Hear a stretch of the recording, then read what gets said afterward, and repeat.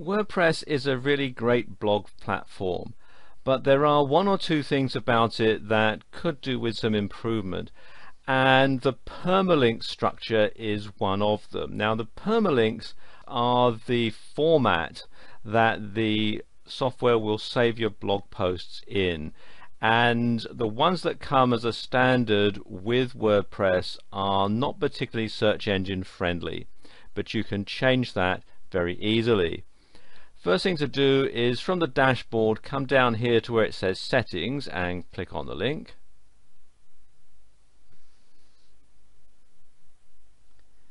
And then scroll down to the bottom where it says permalinks and click on that.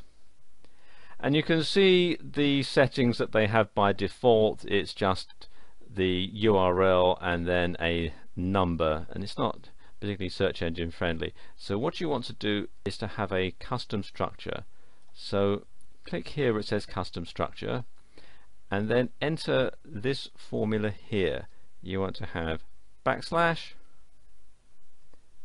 percentage sign, post name, all run together and in lowercase,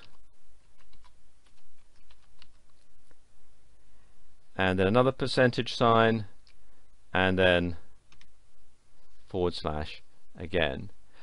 And what will happen is every time you make a post in your blog, the blog title will be shown up to be the actual URL of this particular post. So you can put your keywords into the title of your blog post, and then that will appear as part of the URL.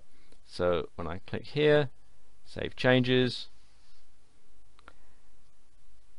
and hey presto, the custom structure has been updated. And I'll show you exactly what I mean when I actually do my first posts in another video, and you'll get an idea as to how the URL structure will look then.